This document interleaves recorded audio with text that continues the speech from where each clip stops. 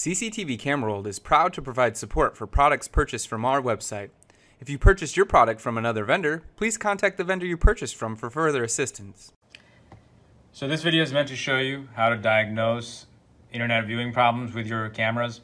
The first thing you need to do is go on a laptop just like I am here on my network, connected to the same router as where my NVR is hardwired. My computer is actually a laptop, and I did a speed test. It's giving me an estimation of what kind of speed I'm getting from my internet, and I'm getting download of 506 megabits per second and upload of 326 megabits. That's a lot of data. Each 4K camera uses about 10 to 15 megabits per second upload in full HD mode. So you want to make sure you have enough if you want to watch a lot of 4K cameras remotely over the app or the PC software, and multiply that by the number of cameras you've got. So if you have issues with cameras dropping out, I'm going to show you, for example, an example here, and you've got a data rate showing on the top. This tells you how much data rate each of your cameras is using right now. So you've got to have that plus some more extra, multiply that by 2, and then multiply that by the total number of cameras you get. You need to have that number in total in your upload speed to be able to have cameras not dropping out on your app.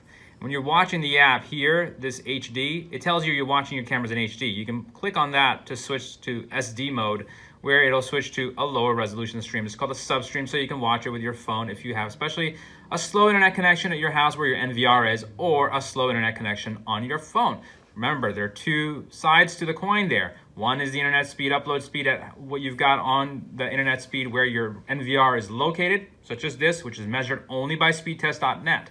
It is this, what you see is not your internet speed, it's just how much data each of your cameras is using. So you gotta take that number, multiply by 2, and then multiply by the number of total cameras you have if you wanna enjoy total HD streaming. That's the upload speed you need on this side, plus some more for your regular data usage, such as gaming, internet browsing, whatever else you guys are doing on your internet connection.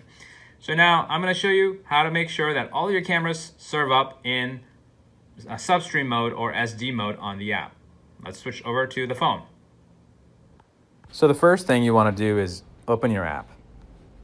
And if you already have a device added like I did, click on the 3 dots next to the play button. Go to device details and go to stream setting under video play settings, and make sure the live and playback settings are set to sub. Okay. Main is a mainstream, which is a high resolution stream. If you try to watch all your cameras in mainstream, you probably won't be able to, because your internet upload speed at the location of the NVR isn't fast enough, and neither is your internet connection on your phone. This only works, the main only works when you're really on the same network locally, on the same Wi-Fi. So here, make sure everything is on sub. That's one thing to double check. So now when I hit my play button, all my streams here, I'm waving my hand in the video, as you can see, it's pretty good, it's pretty live. And this is all substream, it's SD, as you can see. Now when I, let's say, hover over to the next group of cameras, and I can actually control my pan tilt zoom, as a matter of fact.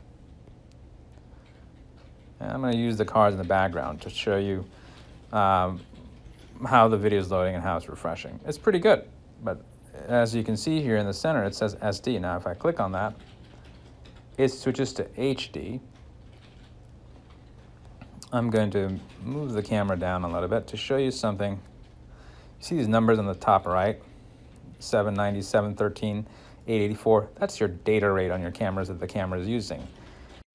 You need to have a good internet connection that supports that number per camera multiplied by 2 and multiplied by the number of cameras you have. So for example, if I had 4 cameras, let's just say this is 1000 KB or kilobits per second.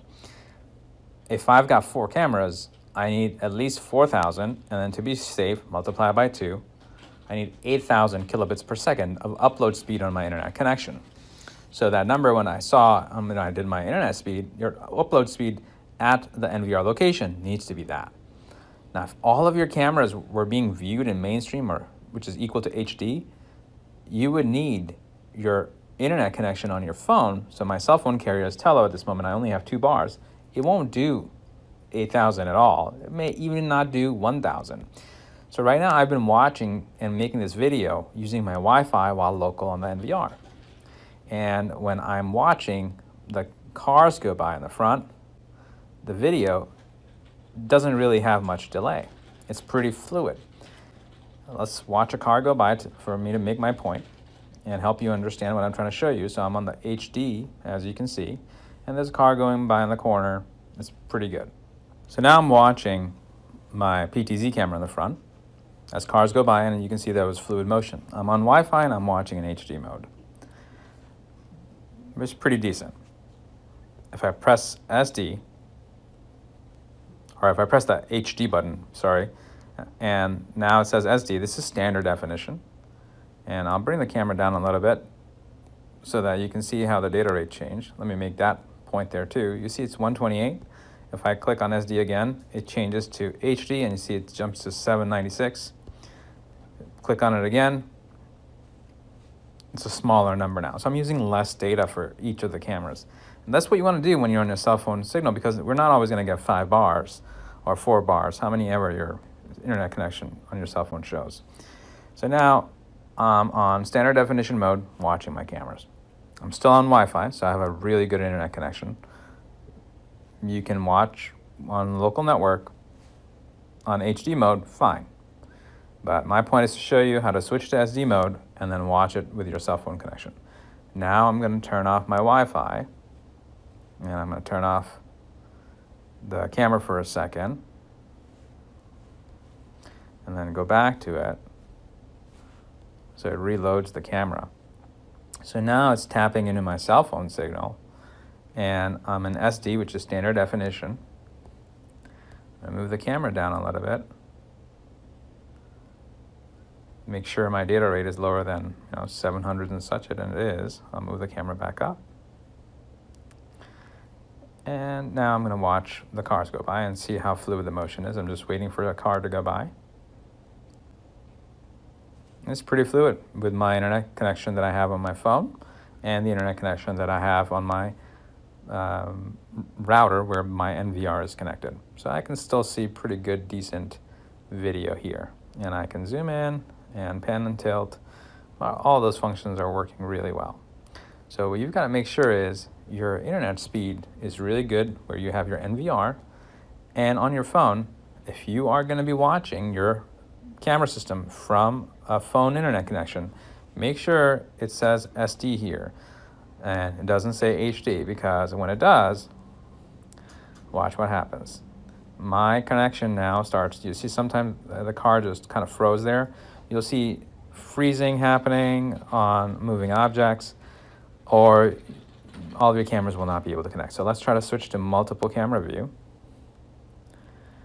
And seems pretty good for me. My internet connection is good on my phone, and it's pretty decent on where my NVR is, so I'm able to get decent video.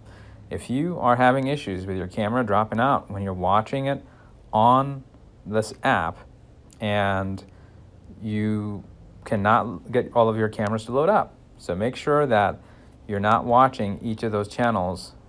You can click on them and switch them by clicking the SD and HD and toggling it in between. Make sure they're all set to SD. So how do I do that? Click on the quadrant, click on the HD or the SD to toggle it. So right now it says HD, and click on it again, and I change to SD. I'm showing you this to help you understand that your internet speed is the prominent factor in what kind of viewing quality you'll experience on the app. So if some of your cameras are dropping out, the way to troubleshoot it is you go to your NVR with a monitor connected to it, and then you find out when your cameras are dropping out on your app, are they still dropping out on the monitor connected to the NVR? If they're not, then you know it's just an issue with your internet connection. Hopefully this video helps you understand how cameras work, or IP cameras and PoE cameras in a security camera system work alongside with your internet connection, and what you can expect from your remote viewing, and how to troubleshoot the issues you may be experiencing as a result of poor internet speed quality. Thanks for watching. If you're watching on YouTube, don't forget to like, comment, and subscribe.